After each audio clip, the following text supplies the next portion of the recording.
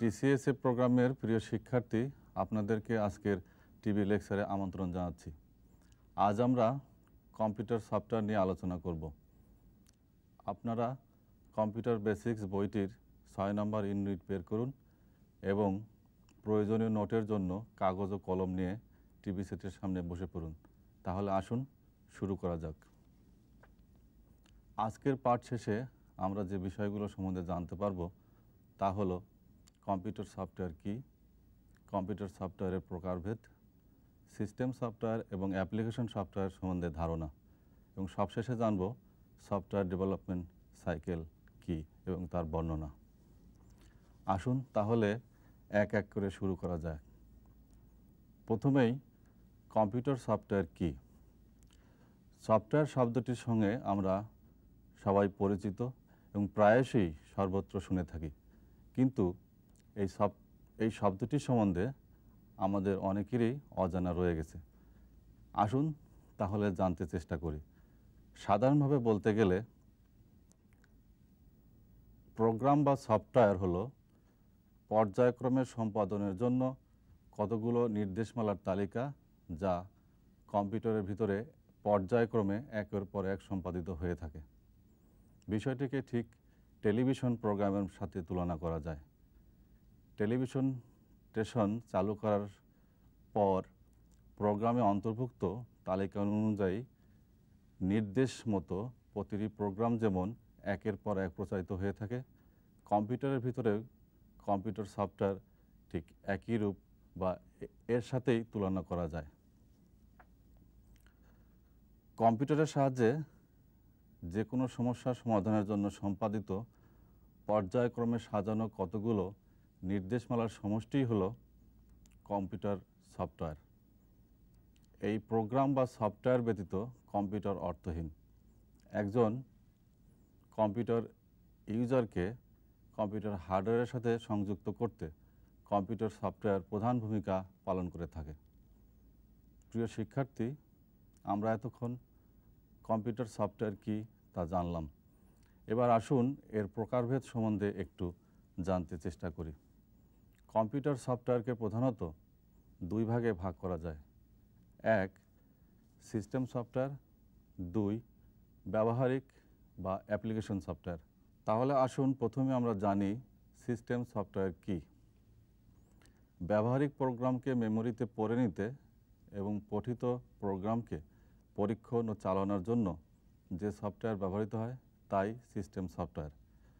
Computer ব্যবহারকারী system সফটওয়্যারের মাধ্যমে হার্ডওয়্যার দিয়ে সকল কাজ সমাধান করে থাকে।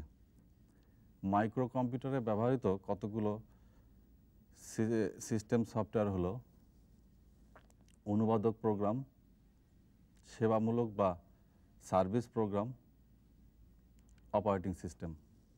তাহলে আসুন এইগুলো সম্বন্ধে এক এক করে জানি। প্রথমে আসা যাক অনুবাদক প্রোগ্রাম কী। প্রোগ্রামের জন্য বেশ কয়েক রকম ভাষার উদ্ভব হয়েছে। এগুলো হলো মেশিন ল্যাঙ্গুয়েজ, অ্যাসেম্বলি ল্যাঙ্গুয়েজ এবং হাই লেভেল ল্যাঙ্গুয়েজ। প্রোগ্রাম নির্বাহের পূর্বে উৎস প্রোগ্রামকে মেশিন ভাষায় রূপান্তরের জন্য ভাষার অনুবাদ করতে হয়। এই অনুবাদের জন্য প্রয়োজন অনুবাদ প্রোগ্রাম। অনুবাদ প্রোগ্রামগুলো হলো অ্যাসেম্বলার, কম্পাইলার এবং ইন্টারপ্রেটর। এখন আসি আমরা যে অ্যাসেম্বলার কী। অ্যাসেম্বলার হলো অ্যাসেম্বলি ভাষায় লিখিত প্রোগ্রামকে মেশিন ভাষায় রূপান্তর করে। কম্পাইলার হলো হাই লেভেল ল্যাঙ্গুয়েজকে মেশিন ভাষায় রূপান্তর করে। ইন্টারপ্রেটর হলো অনুবাদক প্রোগ্রাম, যা কিনা হাই লেভেল ল্যাঙ্গুয়েজকে মেশিন ভাষায় রূপান্তর করে এবং একই সাথে প্রতিটি নির্দেশকে নির্বাহ করে থাকে। সেবামূলক বা সার্ভিস প্রোগ্রাম, যেমন আমরা লাইব্রেরি প্রোগ্রাম সম্বন্ধে বলতে পারি, অথবা ইউটিলিটি প্রোগ্রাম। এবার আসুন অপারেটিং সিস্টেম কী। অপারেটিং সিস্টেম হলো কম্পিউটারের নিজস্ব নিয়ন্ত্রণের জন্য ব্যবহৃত যে প্রোগ্রাম, সেটাই হলো অপারেটিং সিস্টেম। অপারেটিং সিস্টেমের গুরুত্বপূর্ণ কাজগুলো হলো ইনপুট আউটপুট যন্ত্রপাতি পরিচালনা, প্রধান মেমরি ও সহায়ক মেমরির ব্যবস্থাপনা, ফাইল বা নথি ব্যবস্থাপনা এবং ব্যবহারিক প্রোগ্রাম পরিচালনা। কয়েকটি উল্লেখযোগ্য অপারেটিং সিস্টেম হলো ডস, উইন্ডোজ এবং উইন্ডোজের আবার কয়েকটি লেটেস্ট ভার্সন আমরা জানি, যেমন উইন্ডোজ 2000, এক্সপি ইত্যাদি। এছাড়াও রয়েছে লিনাক্স, ইউনিক্স। আজকাল লিনাক্সের ব্যবহার খুব প্রচলিত। এবার আমরা কম্পিউটার সফটওয়্যারের দ্বিতীয় শ্রেণীবিভাগ নিয়ে আলোচনা করব, আর তা হলো ব্যবহারিক সফটওয়্যার। কোনো সমস্যার সমাধান বা তথ্য প্রক্রিয়াকরণের জন্য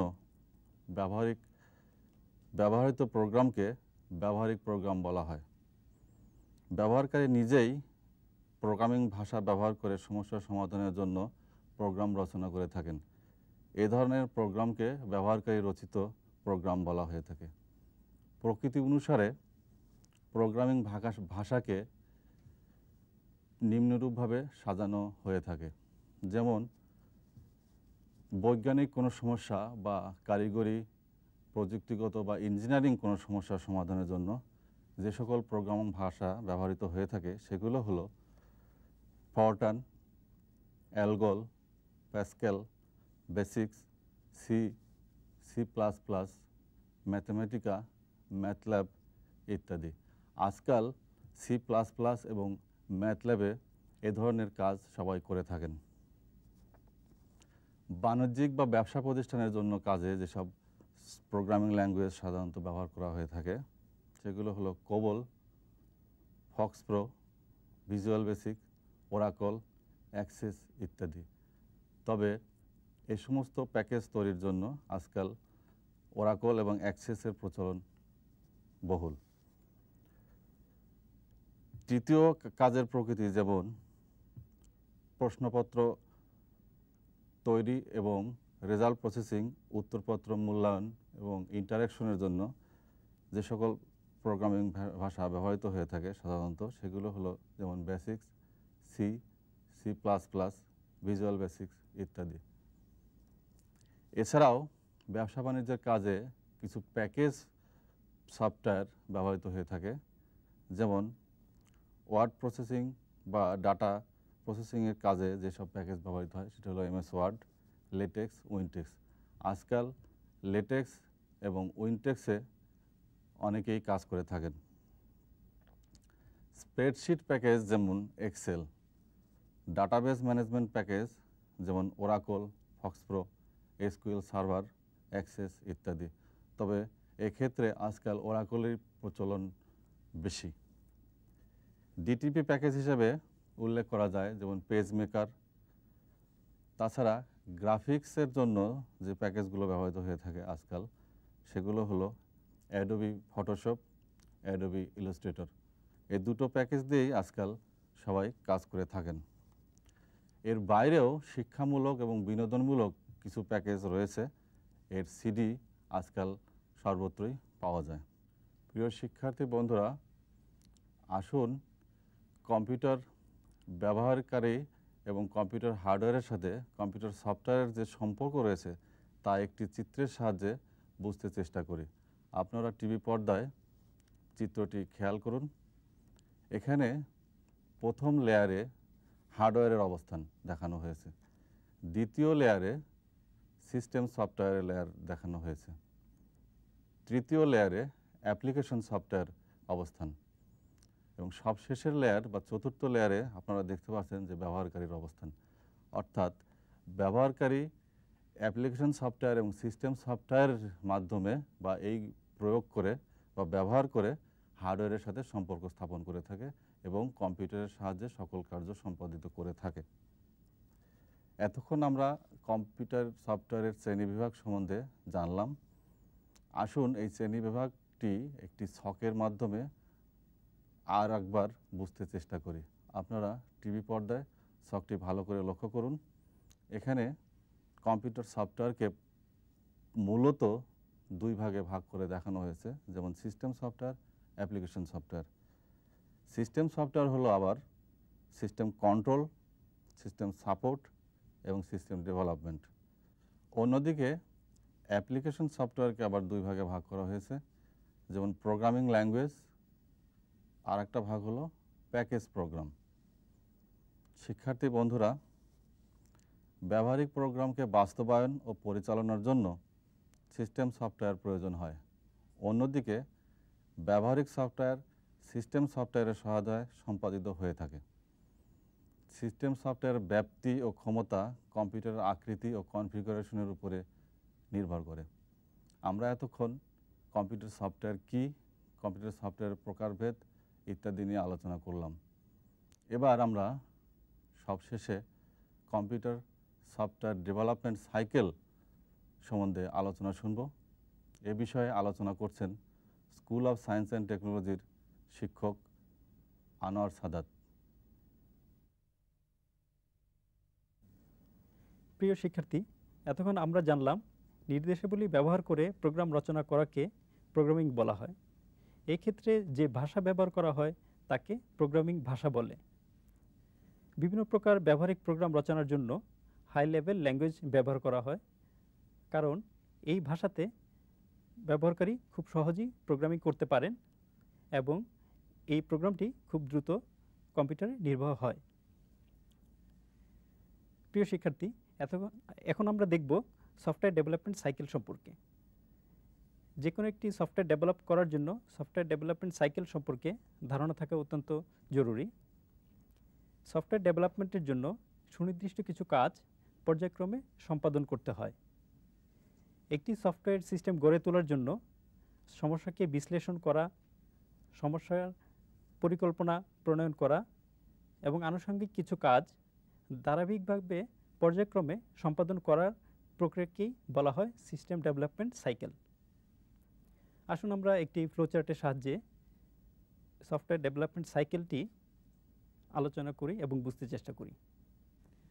প্রোগ্রাম ডেভেলপমেন্ট সাইকেলের সর্বপ্রথম ধাপটি হচ্ছে প্রবলেম স্টেটমেন্ট অ্যান্ড স্পেসিফিকেশন। অর্থাৎ এই ধাপে আমরা যে সমস্যাটি সমাধান করা হবে তার সঠিক এবং সম্পূর্ণ বর্ণনা তৈরি করব। তারপরের ধাপটি হচ্ছে প্রোগ্রাম ডিজাইনিং। সমস্যা সম্পর্কে জানার পর তা বিশ্লেষণের মাধ্যমে সমাধানের একটি রূপরেখা বা প্রোগ্রাম ডিজাইন করা হয় এই ধাপে। এই জন্য অ্যালগরিদম, ফ্লোচার্ট বা সুবিধাজনক অন্য কোনো ডিজাইন টুলের সহায়তা আমরা নিতে পারি। যদি এই ধাপের পর আমরা কোনো রকম সিস্টেম ইমপ্রুভমেন্ট অথবা রিফাইনমেন্ট করতে চাই, তাহলে আমরা আবার প্রথম ধাপে ফিরে আসতে পারি। তা না হলে আমরা প্রোগ্রাম ডিজাইনের পর প্রোগ্রাম কোডিংয়ে যেতে পারি। প্রোগ্রাম কোডিং অংশে আমরা সিম্বলিক ল্যাঙ্গুয়েজ যেমন ফোরট্রান, সি, বেসিক, C++ ইত্যাদি হাই লেভেল ল্যাঙ্গুয়েজ ব্যবহার করে কোডিংয়ের কাজ করতে পারি। সাধারণত একজন প্রোগ্রামার এই কোডিংয়ের কাজটি করে থাকেন। কোডিং অংশে আমরা যদি কোনো ধরনের অ্যালগরিদম এবং ফ্লোচার্টে মডিফিকেশন চাই, তাহলে আমরা আবার ফিরে আসতে পারি এই ফ্লোচার্ট ডিজাইন, প্রোগ্রাম ডিজাইন অংশে। অথবা সম্পূর্ণ সঠিক থাকলে আমরা পরবর্তী ধাপে আসতে পারি। পরবর্তী ধাপটি হচ্ছে translation into machine language programme. আমরা জানি সিপিইউ শুধুমাত্র মেশিন ভাষা বুঝতে পারে। প্রোগ্রাম মেশিন ল্যাঙ্গুয়েজে রূপান্তর করার জন্য আমরা ট্রান্সলেটর ব্যবহার করি। প্রোগ্রামারের রচিত এই প্রোগ্রামটি অ্যাসেম্বলার, ইন্টারপ্রেটার বা কম্পাইলারের সাহায্যে এই মেশিন ভাষায় রূপান্তর করা হয়। এ পর্যায়েও আমরা যদি কোডিংয়ে কোনো পরিবর্তন করতে চাই অথবা ইমপ্রুভ করতে চাই, তাহলে আবার ফিরে আসতে পারি আগের ধাপটিতে। মেশিন ল্যাঙ্গুয়েজে প্রোগ্রামটি রূপান্তর হয়ে যাওয়ার পর আমরা প্রোগ্রাম ভেরিফিকেশন অথবা ডিবাগিং অংশে আমরা আসতে পারি। প্রোগ্রামে কোনো ভুল থাকলে বা কোনো লজিক সমস্যা থাকলে প্রোগ্রামের অনুবাদের সময় তা ধরা পড়ে। প্রোগ্রাম রচয়িতা বা প্রোগ্রামার এই ত্রুটিগুলো সংশোধন করে প্রোগ্রামটি নির্বাহের উপযোগী করে তোলেন। প্রোগ্রামে বিদ্যমান ত্রুটিগুলিকে বাগ বলা হয়, আর এই ত্রুটিগুলি সংশোধনের প্রক্রিয়াই হলো debugging. Correcting machine language codes, এখানে আমরা যদি মেশিন ল্যাঙ্গুয়েজ কোডটাকে চেঞ্জ করতে চাই আমরা আবার ফিরে আসতে পারি আগের ধাপটিতে, অথবা আমরা চলে যেতে পারি নিচের অংশে। নিচের অংশটি হচ্ছে প্রোগ্রাম ভ্যালিডেশন বা টেস্টিং। ভুল সংশোধনের পর প্রোগ্রামের প্রতিটি অংশ এবং পরে সম্পূর্ণ পরীক্ষাটি প্রোগ্রামটি পরীক্ষা করে দেখতে হয়। এক্ষেত্রে আমরা কিছু ডাটা ইনপুট হিসেবে দিতে পারি এবং প্রোগ্রামটি পরীক্ষা করে দেখতে পারি। এই সময় প্রয়োজনীয় সংশোধনের মাধ্যমে সংশোধনের জন্য আমরা প্রোগ্রামটিকে আবার পরিবর্তন করতে পারি এবং সেটি সম্পূর্ণভাবে তৈরি করে আমরা পরবর্তী ধাপে যেতে পারি। আমরা দেখছি এর পরের ধাপটি হচ্ছে ফাইনাল ডকুমেন্টেশন। প্রোগ্রাম নির্বাহের প্রতিটি ধাপের জন্য ব্যবহারিক নির্দেশ বা ডকুমেন্টেশন প্রয়োজন হয়। এই নির্দেশ অনুযায়ী অপারেটর সহজে তার কাজ সম্পাদন করতে পারেন। প্রোগ্রামের বর্ণনা, প্রবাহ চিত্র, মেমোরি ম্যাপ, প্রোগ্রাম লিস্টিং ইত্যাদি এই ডকুমেন্টেশন অংশে থাকে। পাশাপাশি ভুল সংশোধন এবং জরুরি অবস্থা মোকাবেলার জন্য কিছু নির্দেশ বা ডকুমেন্টেশনে অন্তর্ভুক্ত থাকে। এরপরই আমরা দেখব programme use and অ্যাড-অনস। Programme use and অ্যাড-অনস মূলত প্রোগ্রাম রক্ষণাবেক্ষণের কাজ করা হয়ে থাকে। বিভিন্ন প্রয়োজনে এবং প্রোগ্রামের উন্নয়নের জন্য আমরা প্রোগ্রামটিকে পরিবর্তন, ভুল সংশোধন ইত্যাদি আমরা এখানে করে থাকি। এছাড়া নতুন নতুন হার্ডওয়্যার সাথে সামঞ্জস্য রেখে প্রোগ্রামকে পরিবর্তন করার জন্য আমাদের রক্ষণাবেক্ষণের সময় কিছু কাজ করতে হয়। এই পর্যায়ে এসে আমরা পরিবর্তনটিকে ডকুমেন্টেশনে আমরা আবার সংযুক্ত করতে পারি যদি আমরা ঠিক এভাবে ফিরে আসি আবার ফাইনাল ডকুমেন্টেশন অংশে। আশা করি এই ফ্লোচার্টের মাধ্যমে সফটওয়্যার ডেভেলপমেন্ট সাইকেল সম্পর্কে আপনারা ধারণা লাভ করতে সক্ষম হয়েছেন। সফটওয়্যার ডেভেলপ করা একটি সমষ্টিগত কাজ। সফটওয়্যার ডেভেলপের জন্য ব্যবহারকারী, সিস্টেম অ্যানালিস্ট এবং প্রোগ্রামারের মধ্যে ঘনিষ্ঠ যোগাযোগের প্রয়োজন হয়। এর মাধ্যমেই একটি সফল সফটওয়্যার সিস্টেম গড়ে ওঠে। প্রিয় শিক্ষার্থী বন্ধুরা, আজকে আমরা সফটওয়্যার সিস্টেম এবং সফটওয়্যার ডেভেলপমেন্ট সাইকেল সম্পর্কে আলোচনা করেছি। আশা করি বিষয়গুলো আপনাদের পরিষ্কার হয়েছে। আপনাদের পরবর্তী অনুষ্ঠান দেখার আমন্ত্রণ জানাচ্ছি এবং আপনাদের সকলকে শুভকামনা করে এখানেই শেষ করছি। সকলকে ধন্যবাদ।